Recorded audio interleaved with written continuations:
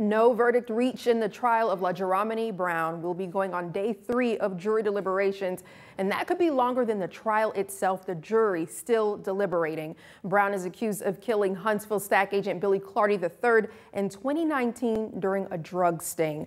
Our team, including Ken McCoy, has been at the Madison County Courthouse all day. Ken, what's it been like today?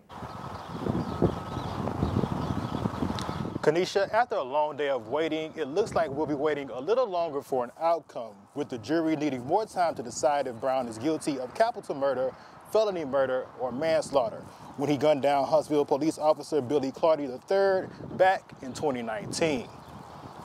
This all began after a planned drug sting operation turned fatal. Clardy was an agent on HPD's Strategic Counter-Drug Team. He was killed during an operation where officers attempted to buy 100 pounds of marijuana from the man accused of killing Bill Clardy.